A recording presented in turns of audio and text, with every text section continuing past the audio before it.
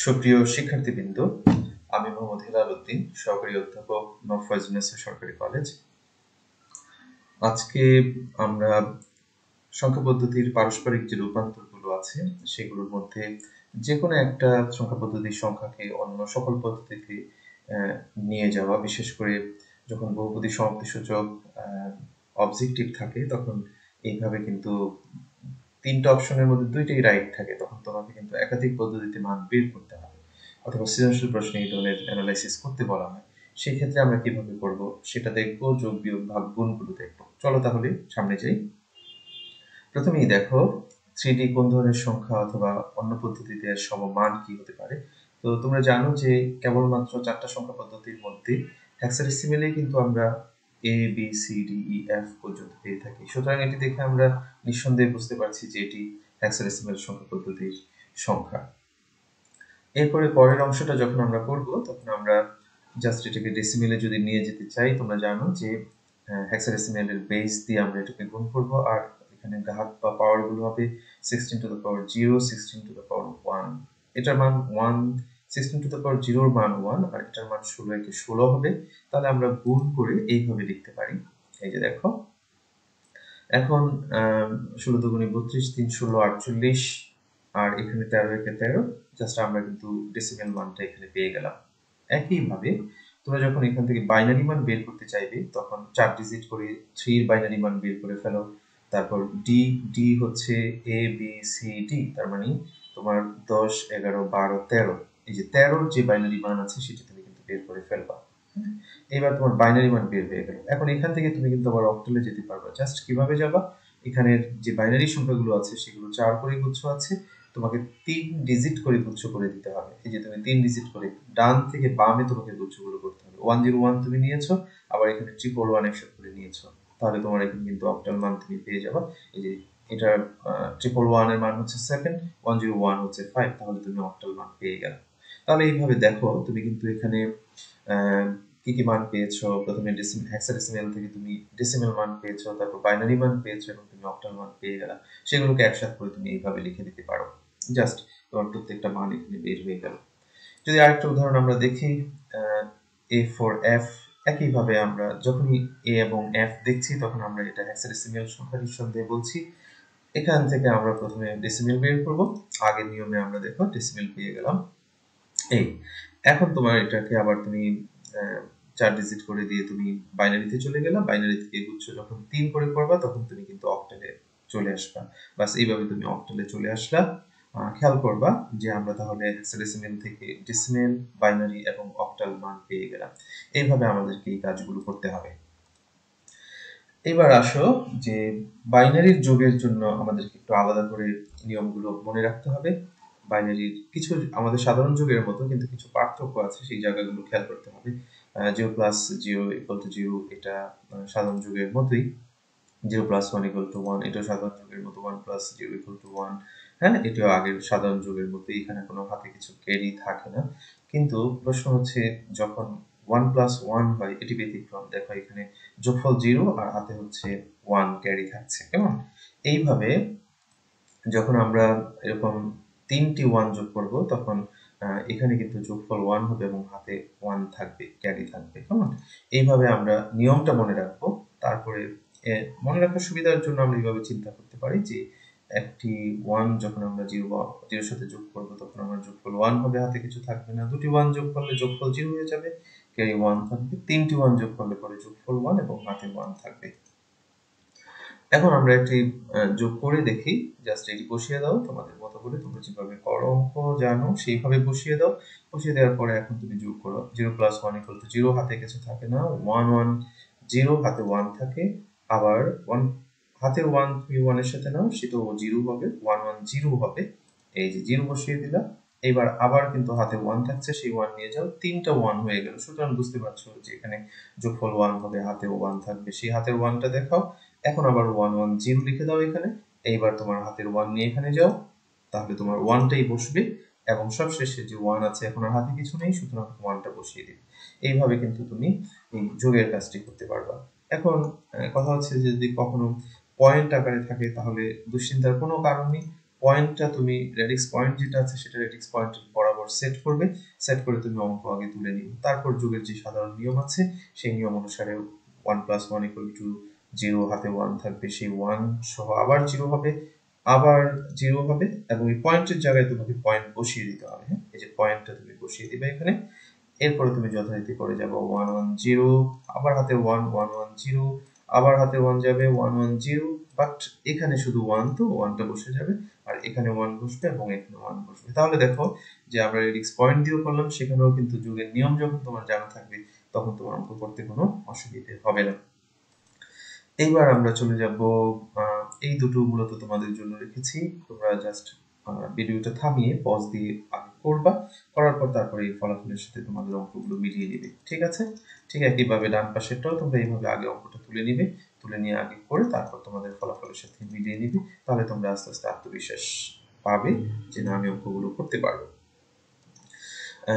সবশেষে আরেকটি উদাহরণ যোগের, এক্ষেত্রে ঠিক আগের মতোই। তাহলে আমরা চলে গেলাম 1 1, পয়েন্টের বরাবর পয়েন্ট বসিয়ে দিবে, আবার 1 আবার 1, কিন্তু এখানে 1 1 0, সেটা তোমাকে খেয়াল রাখতে হবে। হাতের ক্যারি আউটের 1 যাবে পরেরটার সাথে, এবং সেখানে তোমার 1 1 0 হয়ে যাবে, এবং সবশেষে হাতের 1 যেটা সেটা ডান পাশে বসে পড়বে। এটি তোমরা বাড়ির কাজ হিসেবে করবে। 3টি সংখ্যা খেয়াল করবা কিন্তু, হ্যাঁ, এই একটু ব্যতিক্রম। তো 3টা 1 সম্পর্কে তোমার জানা আছে, যোগফল 1, হাতে 1 থাকবে, সেটা তুমি বসিয়ে দাও। আবার তোমার হাতের 1 আর 1 মিলে 0, আবার হাতের 1 আর 1 মিলে 0, এবং সবশেষে তোমার এখানে যে হাতের 1 সেখানে 3টা 1, তো তাহলে 3টা 1 এর 1 যোগফল নামবে, আর হাতের ক্যারি আউট যেটা সেটা বাঁ দিকে বসবে। এইভাবে তুমি কিন্তু একাধিক সারিতেও যদি সংখ্যা থাকে সেগুলোকেও তুমি একসাথে করে করতে পারবে। এটি তোমরা বাড়ির কাজ হিসেবে নিজেরা আগে করবে, করে আমার সাথে তোমাদের যে ফলাফল সেটা তোমরা মিলিয়ে নিবে। এই এটিও একইভাবে জাস্ট পয়েন্ট সেট করে সেইভাবে করবে। আশা করি তোমরা এতক্ষণের আলোচনায় যোগগুলো, বাইনারি যোগগুলো তোমরা কিভাবে করবে সেটি বুঝতে পেরেছো। এ নিয়ে আশা করি আর তোমাদের কোনো অসুবিধা হবে না। তবে কখনো কখনো একটু খেয়াল করবা যে আসলে যদি হেক্সাডেসিমাল আকারে দেয়া থাকে তাহলে কিন্তু সেগুলো আমাদের প্রথমে কি করতে হবে, বাইনারি করে নিতে হবে। তোমরা জানো যে এবিসি এগুলো প্রত্যেকটা 4 ডিজিট করে বাইনারি করে নিতে হবে, তারপর যোগের যে সাধারণ নিয়ম আছে সেই নিয়মের অনুসারে তুমি কিন্তু এখানে যোগের কাজটি করবে, তাহলে তোমার অঙ্ক হয়ে যাবে। এইবার আমরা একটু খেয়াল করব যে যদি ভিন্ন সংখ্যা পদ্ধতিগুলোর মধ্যে যোগ করতে হয়, যেমন হেক্সাডেসিমালের সাথে অক্টাল যোগ করতে হয়, তাহলে আমরা বাইনারি, আমাদের স্বাভাবিক যে জানাশোনা নিয়ম আছে সেখানে আমরা বাইনারি গুলো আগে করে নিব। জাস্ট হেক্সাডেসিমালের বাইনারি বের করে নিব, অক্টালের বাইনারি আমরা বের করে নিব। বের করে নেওয়ার পরে এখানে একটু প্রবলেম হবে, তুমি খেয়াল করবা যে এখানে 4 এবং 5 এর যে মানগুলো 3 ডিজিট করে আমরা যদি বের করি তাহলে 4 এর মান হচ্ছে 100, 5 এর মান হচ্ছে 101, কিন্তু শেষে দেখো উপরের সংখ্যা মেলানোর জন্য দুটো জিরো তোমাকে ডান পাশে কিন্তু দিতে হচ্ছে। এই বিষয়গুলো খেয়াল করবা। বা বাঁ দিকে যদি কখনো প্রয়োজন হয় উপরের সাথে সমান করার জন্য, বাঁ দিকে তুমি জিরো দিয়ে সেটি পূরণ করে নিবে। তারপরে তুমি যোগের যে স্বাভাবিক নিয়ম আছে সেই নিয়মে কিন্তু তোমাকে করতে হবে। তো এখানে হেক্সাডেসিমালের বাইনারি, অক্টালের বাইনারি গুলো দেওয়া আছে, তোমরা নিজেরাও বের করতে পারো, সেইভাবে তোমরা অঙ্কটি করবে। এরপরে চলো যে এই বাইনারি সংখ্যা পদ্ধতির বিয়োগের যে নিয়মগুলো আছে সেখানে এটি স্বাভাবিক, এটি আলাদা করে মনে রাখা দরকার হয় না, কিন্তু 1 - 0 1 এটাও স্বাভাবিক পদ্ধতির মতোই। 1 - 1 0, এগুলোতে দেখো হাতে কোনো কিছু বা ধার থাকছে না, হ্যাঁ, স্বাভাবিকভাবেই এগুলো আমরা আগে থেকে জানি। বাট যখনই 0 - 1, অর্থাৎ তোমার কাছে কোনো টাকাই নেই, তোমার পাওনাদারকে তার কাছ থেকে 100 টাকা এনেছিলে সেটা পরিশোধ করতে হচ্ছে, তাহলে তুমি কিন্তু আরেকজনের কাছে তার টাকাটা পরিশোধ করেছো বটে, কিন্তু তুমি কিন্তু আরেকজনের কাছ থেকে লোন করে তার টাকাটা দিচ্ছ। সেই জন্য দেখো বিয়োগফল 1 এবং হাতেও কিন্তু 1 থাকে। ঠিক আছে? অর্থাৎ তুমি ধার শোধ করেছো কিন্তু তুমি আরেক জায়গায় লোন আছে, তোমার ধার আছে 1। এই আর যদি এরকম 0 - 1 এর সাথে আবার 1 করতে হয়, তাহলে প্রথম ক্ষেত্রে কিন্তু তোমার কি ছিল, 1 ছিল, সেই 1 থেকে 1 যখন তুমি বাদ দিবে তখন সেখানে বিয়োগফলটা 0 হবে এবং হাতে 1 থাকবে। যাই হোক, এই কয়টা নিয়ম যদি আমরা মনে রাখতে পারি, আবার একটু দেখে নিব আমরা। 0 - 0 = 0, হাতে 0, আবার 1 - 0 = 1, হাতে কিছু থাকে না। 1 - 1 থেকেও বিয়োগফল এবং ধার 0ই থাকে, বাট 0 - 1টা খেয়াল রাখতে হবে, বিয়োগফল 1, হাতে 1 থাকবে। আর এখানে 0 - 1 - 1 যখন হবে তখন সেখান থেকে বিয়োগফল পাবো আমরা 0, হাতে থাকবে চলো আমরা একটু অঙ্ক দেখে নিই সরাসরি। এইভাবে আমরা বসিয়ে নিলাম, বসিয়ে নিয়ে যে প্রথমেই দেখো 0 থেকে -1 করবো আমরা, তাহলে মনে রাখতে হবে আমার কিন্তু এখানে কি হবে, হাতে থাকবে এবং বিয়োগফল হবে 1। এই হাতের 1 এর থেকে 1 যদি আমি বিয়োগ করি তাহলে আমার কি থাকছে, এখানে 0 হয়ে যাচ্ছে, এটা 0 হয়ে যাবে। আবার 1 থেকে 1 বাদ দিলে সেটাও 0 হয়ে যাবে। আবার এখানে দেখো 1 থেকে যখন আমরা 0 বাদ দিব তখন সেখানে 1 হয়ে যাবে। এইভাবে আমরা এখানে সহজে বিয়োগ করে ফেলতে পারলাম। শুধু এই জায়গাটা খেয়াল করতে হবে যে 0 - 1 মানে হচ্ছে বিয়োগফল 1, হাতে থাকবে 1। যদি রেডিক্স পয়েন্ট থাকে কোনো অসুবিধা নেই, পয়েন্ট জাস্ট অ্যাডজাস্ট করে নিয়ে তারপর তুমি কাজ শুরু করবে। 1 - 1 = 0, 0 - 1 = 1, হাতে থাকে 1, হাতে থাকে 1 করে এখন 3টা 1 কিন্তু এখানে হয়ে গেছে, তাহলে তোমাকে খেয়াল করতে হবে যে প্রথম 1 - 1 = 0, এই 0 থেকে তোমাকে যদি 1 বাদ দিতে হয় তখন কিন্তু কি হবে, এই যে দেখো 1 চলে আসছে, হাতের 1 থাকবে। এই হাতের 1 এবং এই 1 মিলে কিন্তু 1 1 0, আবার 0 থেকে 1 মাইনাস করলে বিয়োগফল 1, হাতে থাকবে 1, 1 থেকে 1 বাদ দেওয়ার পরে 0 হয়ে যাবে। তাহলে এইভাবে তোমাকে খেয়াল করে কাজগুলো করতে হবে। একইভাবে যদি তুমি অক্টাল পদ্ধতিতে সেই কাজটি করতে চাও, দেখো আমরা কিন্তু বিয়োগ করে অভ্যস্ত ডেসিমেল পদ্ধতিতে। ডেসিমেল পদ্ধতিতে যখন উপরের সংখ্যাটি ছোট হয়ে যায়, এখানে যদি বলি তোমাকে, যেমন ধরো তোমার 3 থেকে 5 বিয়োগ করতে হচ্ছে, তখন এটাকে আমরা 13 ধরি, কারণ ডেসিমেল পদ্ধতিতে 10 এটার সাথে যোগ করি। বাট এখানে তুমি আছো অক্টাল পদ্ধতিতে, এখানে কিন্তু তুমি 10 যোগ করতে পারবা না। কত যোগ করতে হবে তোমাকে? তোমাকে যোগ করতে হবে হচ্ছে 8, অক্টাল নাম্বার সিস্টেমের ক্ষেত্রে। এই বিষয়টি আমরা মাথায় রেখে কাজটি করতে পারবো। প্রথমেই কোনো অসুবিধা নেই, 5 থেকে 2 বাদ দিবে তুমি, তাহলে তোমার 3 থাকবে। ওকে, হয়ে গেল। হাতেও কিছু নেই, কোনো ঝামেলা নেই, রেডিক্স পয়েন্ট বসিয়ে দাও। বাট এখানে এসে তোমার প্রথম চিন্তা করতে হবে যে এখানে আমার ছোট সংখ্যা তো উপরে, সেই জন্য তোমাকে আসলে এই সংখ্যা পদ্ধতির যে বেজ আছে সেই 8 এখানে 3 এর সাথে যোগ করতে হবে। তো তোমরা জানো যে এই বেজ 8 এর সাথে 3 যখন যোগ করবে তখন এটা 11 হবে। তাহলে তুমি এখন 11 থেকে 5 কে বিয়োগ করবে। এই যে এইভাবে 11 থেকে 5টা বিয়োগ করবে, বিয়োগ করলে তোমার বিয়োগফল 6 থাকবে, সেই 6 তুমি এখানে লিখে দাও। ওকে, এখন তুমি চলে যাও, এখান থেকে কিন্তু তুমি 1 নিয়ে গিয়েছিলে, তাহলে সেটা কিন্তু মাথায় রাখতে হবে তোমাকে, হ্যাঁ, -1। আর তোমার এখানে আছে 2, তাহলে তোমার খেয়াল রাখতে হবে 2 থেকে কিন্তু অলরেডি তোমাকে 1 বাদ দিতে হবে, তাহলে 1 থাকবে। তাহলে 1 আর 8 তোমার এখানে 9 হবে, তাহলে তুমি ফাইনালি এখানে পাচ্ছ উপরে কত, 9। সেই 9 থেকে তোমাকে বাদ দিতে হবে 4, তাহলে তুমি 4 বাদ দিলে এখানে 5 পেয়ে যাচ্ছ। 5 লিখে দাও।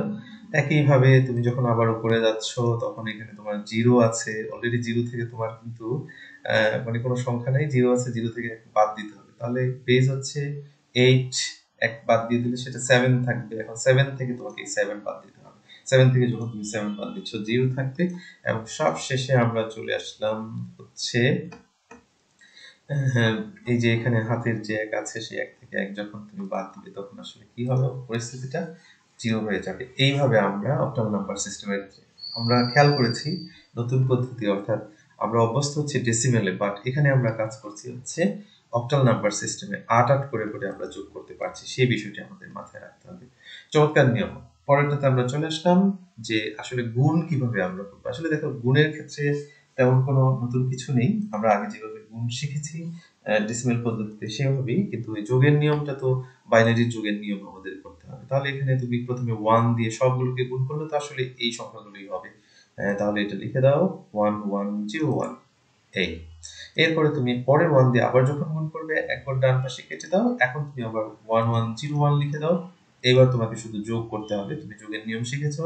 1 1 এর 1 নেমে যাবে, 1 1 0 হবে, হাতে 1 থাকবে, আবার 1 1 0 হবে, হাতে 1 থাকবে, 1 1 0 আবার লিখে দাও এবং হাতের 1 এখানে নিয়ে 1 1 0 লিখো, হাতের 1টা বাঁ দিকে বসিয়ে দাও, বাস তোমার যোগফল বের হয়ে গেল। একইভাবে যদি তোমাকে ভাগ করতে হয় তাহলে তুমি কিভাবে করবা, ঠিক আগের মতোই আমরা যে পদ্ধতি জানি। এখানে 11 দিয়ে তোমাকে ভাগটা করতে হবে, তাহলে প্রথমে একবার দাও, একবার দিয়ে 11 এটা বসিয়ে দাও, 1 1টা বসিয়ে দাও, সরি। এইবার তুমি বিয়োগ যখন করবা নিচে 0 0 হয়ে যাবে, কিন্তু তুমি এখন সংখ্যা একটা নামাতে পারবা, 1 নামাতে পারবা, কিন্তু তোমার দুটো সংখ্যা দরকার, তো একটা 0 দিয়ে তুমি এই 1টাও নামিয়ে নাও। এই 1টা নামিয়ে নিয়েছো তুমি, এখন তুমি একবার দাও, একবার দিলে 1 1 পেয়ে যাবে। এবার তুমি বিয়োগ করলে আসলে 0 0 হয়ে যাবে। সুতরাং বুঝতে পারছো যে তোমার ভাগফল তুমি পেয়ে গেলে। তো আশা করি এইভাবে তোমরা এই নতুন যে ভাগ গুণ বিয়োগ বাইনারির, হ্যাঁ, এই জিনিসগুলো তুমি প্র্যাকটিস করবে, বারবার প্র্যাকটিস করে যেন চট করে তুমি বের করে ফেলতে পারো সেরকম একটা অবস্থা আমাদের চলে যেতে হবে। আজকে এ পর্যন্তই। ধন্যবাদ সবাই।